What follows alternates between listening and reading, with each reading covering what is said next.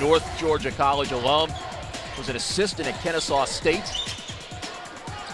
Okogie was feeling it early. He's got 5 points already and helping Georgia Tech to a 7-3 lead. Jackets remain in the zone. Connor Jackson, look out. Pick a pocket, finish it off nicely. It makes him a better offensive player because I know he's locked into the game. Quentin Stevens hustling once again. Lammers getting the feed inside, and he finishes strong. Moore able to find Jackson spotting up. And there's the free ball for Connor Jackson. Just confidence-wise, to know that you can go into a tough environment and win, a feather in the cap of all these Yellow Jackets.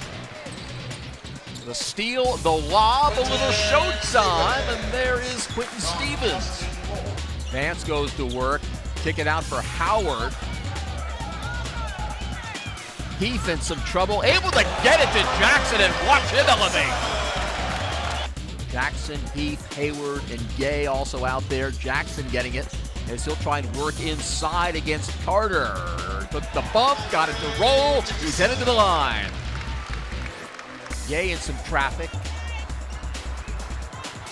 Jackson again going strong. The Yellow Jackets come out of the break for exams and post a W with a 74-50 victory over Alcorn State. I'm Jeff Fischel. Thousands of people are killed in drunk driving crashes every year. NHTSA wants to remind you this holiday season that if you've been drinking, get a ride or call a cab. Drive sober or get pulled over.